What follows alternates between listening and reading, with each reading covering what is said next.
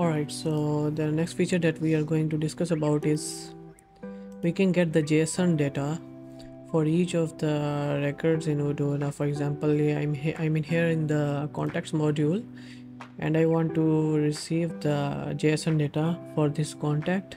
I'm just gonna go to URL and replace Odoo with JSON, and as you can see we have got the JSON data.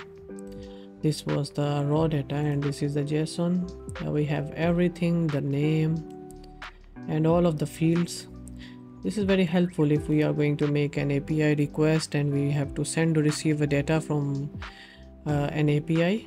It is applicable in all of the modules. For example, if I go to the products and I open any product, I just have to replace Odoo in the URL with JSON and you will get the JSON information for that record.